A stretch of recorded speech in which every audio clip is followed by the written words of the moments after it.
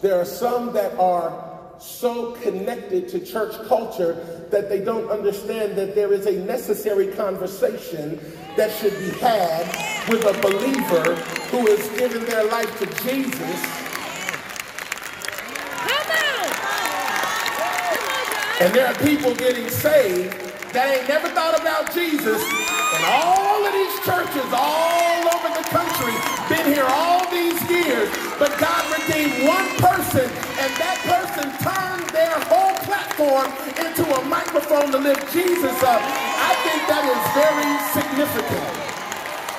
There's not a friend like the holy Jesus. No, not one. No, not one. If you grew up in that culture, then you know. Now, there are others who went to church and never heard any of these songs. They heard, I come to the garden while the dew is still on the roses.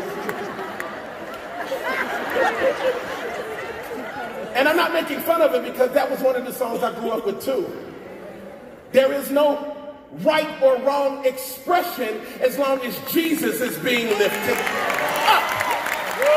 I wish I had help. Culture and kingdom.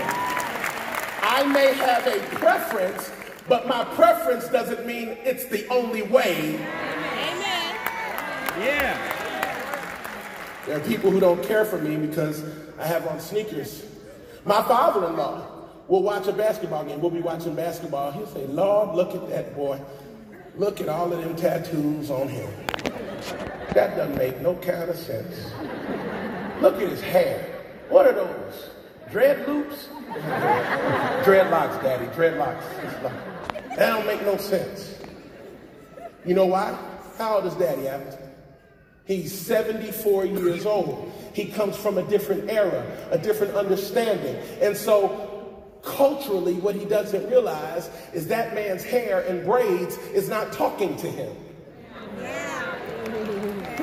People who don't like my shoes need to know that my sneakers aren't talking to you.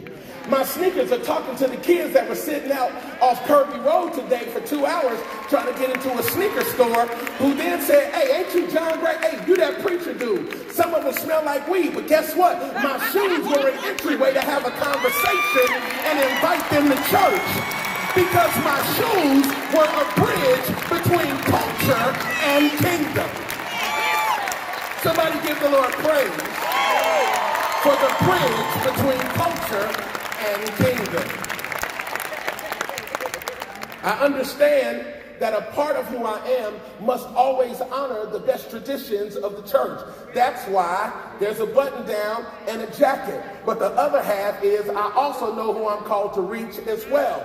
So there's some jeans and some J's. And there is nothing wrong with being both, because this is not about either or, it's about both and.